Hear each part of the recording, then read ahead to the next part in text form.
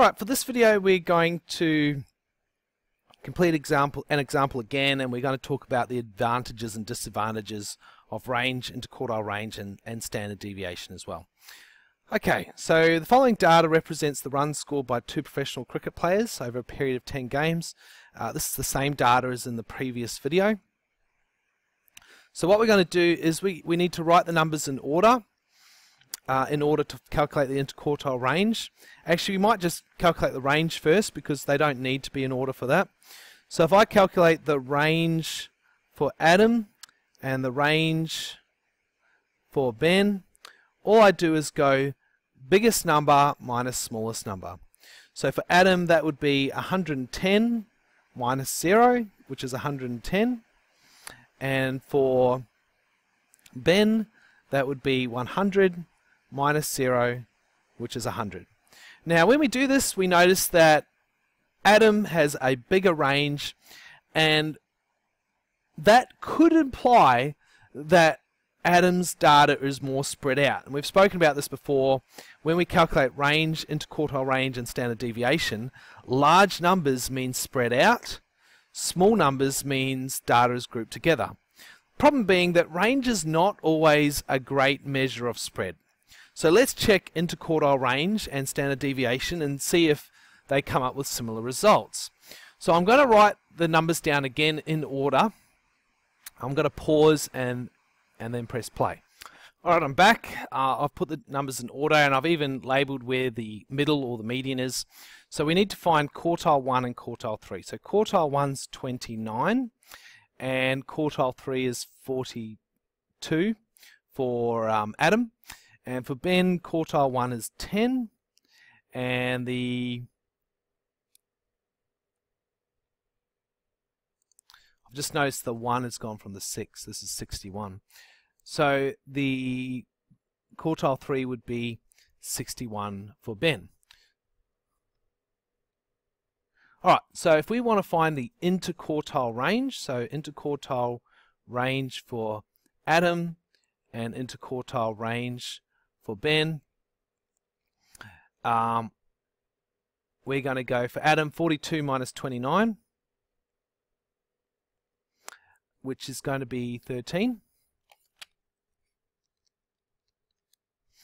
And for Ben, it's going to be 61 minus 10, which is 51.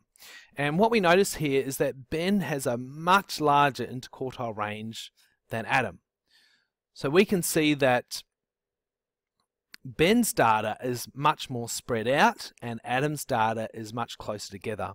And we can also see that the range really wasn't very useful here. It really didn't give us a good indication of how spread out the data was. Interquartile range is always better. Okay, next we'll calculate the standard deviation, which also helps give us a measure of spread. You're going to have to do this with your calculator.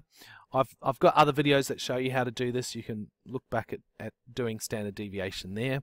So I'm going to pause, calculate it, and come back.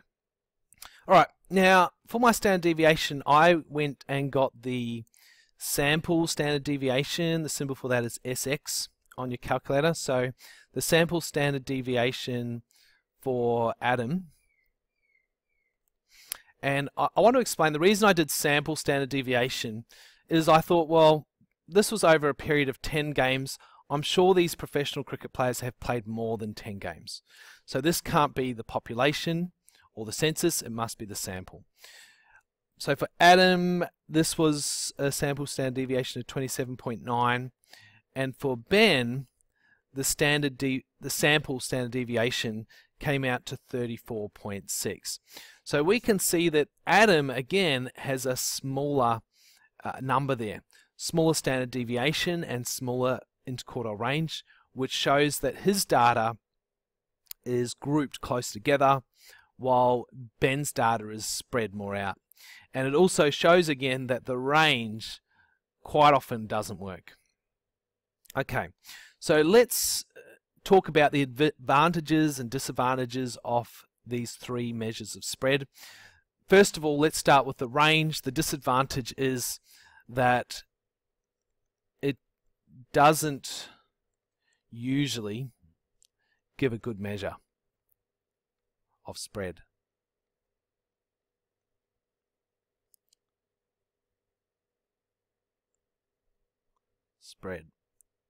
Okay, and the advantages for interquartile range and standard deviation is that they give a good measure. I'm just going to write good measure and save myself some time here.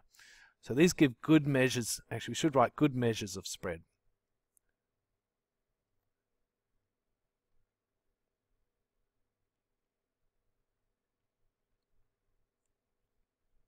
And the reason they do that is they're not affected by outliers. So we'll write that as well. Not affected by outliers. You can write that under standard deviation if you like as well. Okay, so what's the advantage of range? Quick and easy.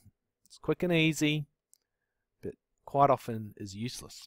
Okay, interquartile range, long and tedious to do. Same for standard deviation. It's long and tedious. That's its disadvantage.